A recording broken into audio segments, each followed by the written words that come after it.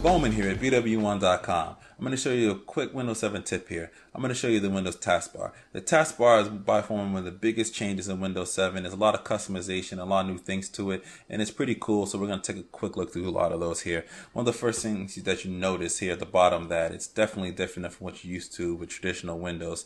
And one of the cool things here is all the applications are represented by icons. And when you have an application open, as you can see here, all the windows are open under that one application, and you can see it kind of stands out with like a little like hover box over it to let you know that the application is open, and it has a little glow underneath it too when you highlight over each application. You can also drag these applications to anywhere you want to, so you can sort them anywhere you want.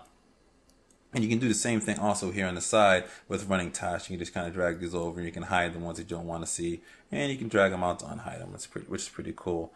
You can also right here in the corner, right here in the rear corner, right here is where the show desktop icon is. I'm going to show you how that works. We're going to load up Word file and Internet Explorer, and if we hover over this, it'll actually create that sort of that arrow peak glass interface to see the desktop there. And if you click on it, it'll minimize just like it traditionally did and with the show desktop, and you hit it again and it brings it back up again. So that's pretty cool. You can also change the size of these as well. If you want to change the size, all you have to do is go to the properties and you go to taskbar here, and you can actually choose to use small icons, which I traditionally like to use. You click on that, these are the smaller icons, save some space on the screen there for you.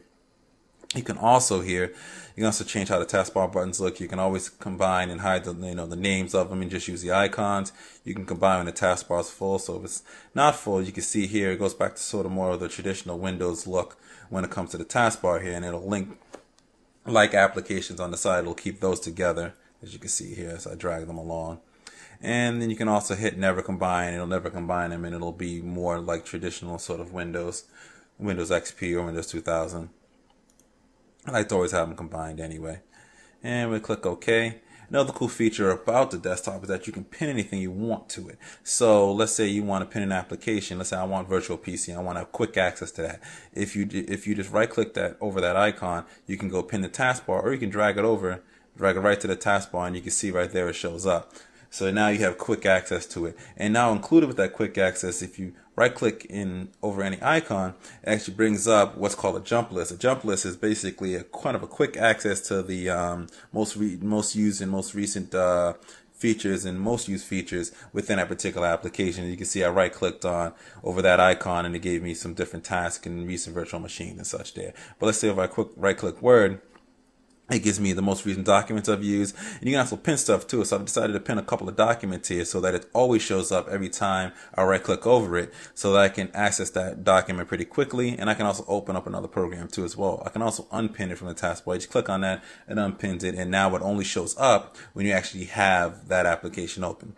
And also what's cool, we'll just check out the Zune here. And the Zune interface here, it gives you the quick playlist, smart DJ list, resume playing and stuff like that. So it gives you some pretty cool Jumplist options there.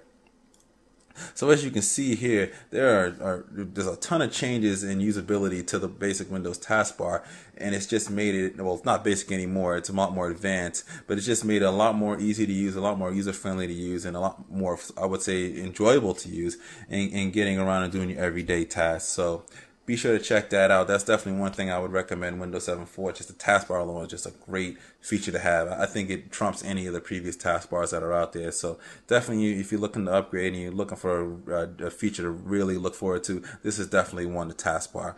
So this is BWOne from BWOne.com, reminding you to follow us on Twitter at twitter.com/BWOne.com. Subscribe to the YouTube page. Follow us on Ustream. Subscribe to the RSS. And always remember to live your tech world high definition.